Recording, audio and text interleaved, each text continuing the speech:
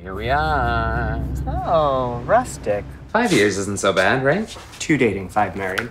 That's like 10 in straight people time. I'm like 47 in dog. Ooh. Think we can make it 20 or more so as friends? If my glass is half full. To divorce. Our divorce.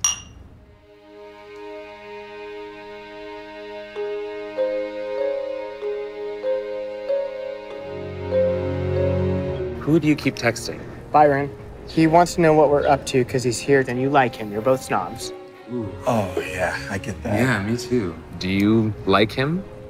We're not doing anything. It's our divorce weekend. He will enhance the divorciness of it all. What the hell happened? You guys are my favorite married gay couple. Nah, I mean, you that's complimented each other in obvious ways, but seem to have figured out how to make those differences work. And you two are very different. And you're so colorful, and he's...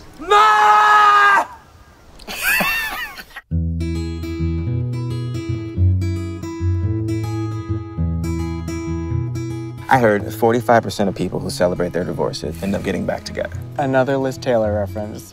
These things exhaust me. I'm just not ready to start using the past tense when I talk about you. This isn't about leaving you behind, all right? And I'm scared that that's what you think it's about, and that's what I think it's about. I don't want you to hate me. You're just so full of potential. Maybe I just didn't know what to do with you. I am not someone that something must be done with. That ended with a preposition. I know.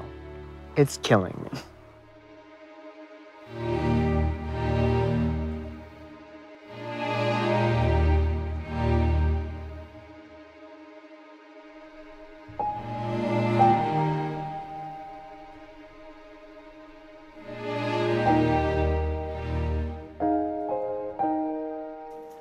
What pairs well with pettiness? Petite Syrah. Petty Syrah. Make a good drag name.